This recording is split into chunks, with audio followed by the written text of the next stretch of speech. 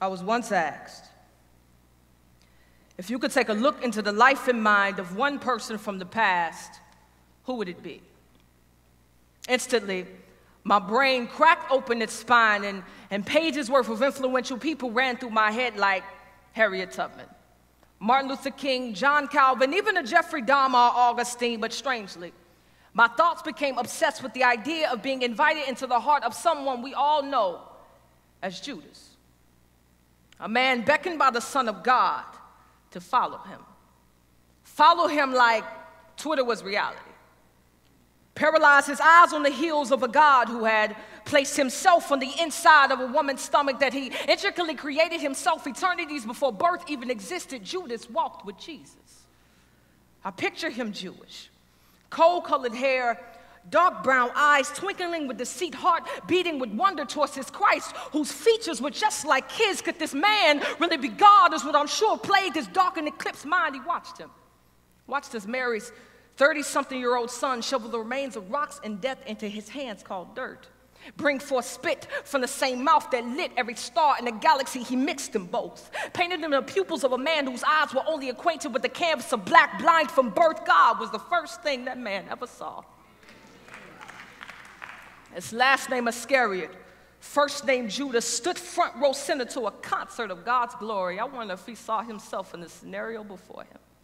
Maybe not, but he continued to watch as Christ walked towards the cave of a man who had been dead for almost a week, with a heart that had not beat for 4 whole days, ears that will only work at the sound of something greater than death. Lazarus, come out, Jesus yelled with the authority of the Alpha and Omega branded to his breath. A fraternity of power coming forth from the same voice that spoke everything into existence. When nothing that existed, just him, Judas saw a corpse come to life. A dead heart beat to the soundtrack of a resurrection, the metaphor for why Jesus came right in front of his eyes. If I could watch him think, I don't think he saw just yet that he watched.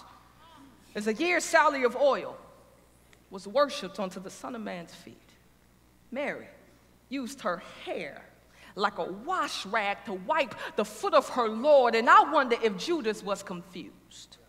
Confused at why this woman would give up so much just for Jesus. Could it be that her reverence was a sign that she might have seen this Nazarene called Christ for what he was worth? Possibly, but he kept watching.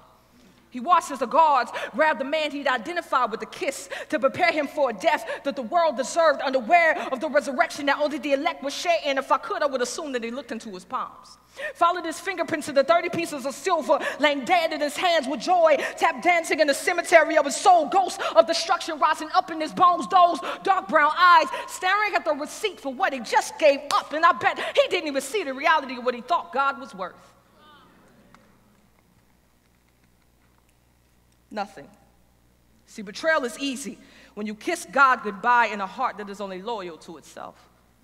As Jesus was being led away into the cup of God's wrath, Judas crawled his head inside of a noose, and the truth is, I know he was sorry. His conscience made him conscious of the fact he had betrayed an innocent man, but the blindness in his mind didn't drive the navigation in his eyes to find that same man that was able to forgive him of all of his sins. So he made suicide his savior. As I watched the rope hug his throat, I just wish I could have let him borrow my eyes in hopes that he would finally see that he was the blind man that needed the hands of Jesus to rapture the scales from his brown eyes like Braille praise danced on God's fingertips. Let him rip my mind in hopes that he would have understood that he was a Lazarus by nature, dead, a corpse with sin, sleep in a cave of death, desperate for life. He walked with the one person who could save him from the pitch black of night underneath his eyelids for 3 whole years. But Try asking a blind man to lift his eyes toward the sky and tell you the color of the sun. If he cannot see, he will never understand his need for light, so darkness will be all that he knows.